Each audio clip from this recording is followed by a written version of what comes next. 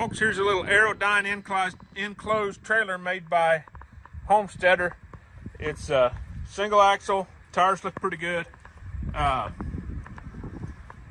already forgot my measurements. Let me measure it real quick. About 4.5 feet wide, I believe.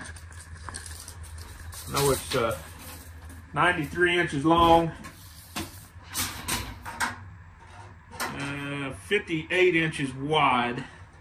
Almost 5 feet, and it's 5 feet tall on the inside of the box. Inside of the box is in pretty good shape.